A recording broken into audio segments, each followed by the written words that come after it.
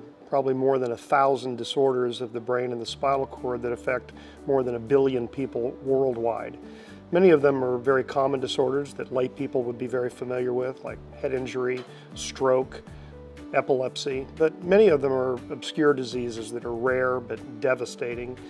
The Emory Brain Health Center is an effort to bring together people from all different walks of life in medicine, whether you're a neurologist, a psychiatrist, a basic scientist, a neurosurgeon, to get those people together to more rapidly advance our knowledge of disorders of the brain and spinal cord so that we can more rapidly develop therapeutic options that don't exist today.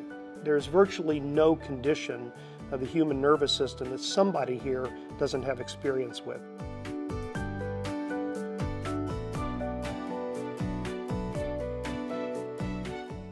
When I look back the day after my father's stroke, he was on a ventilator, he was sedated, and now today you would never be able to tell he had a stroke. He's very thankful for Emory. I know that my father got the best care possible. Patients come here because basically with one stop they can see experts from all different specialties as opposed to seeing them at different times and in different places.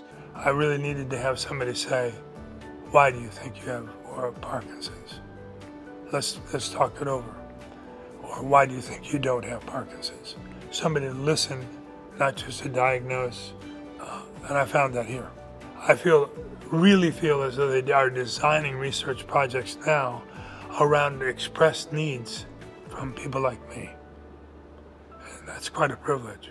We not only care for patients, but we do research and we train the next generation of physicians, which distinguishes us from most of the other healthcare organizations in this area.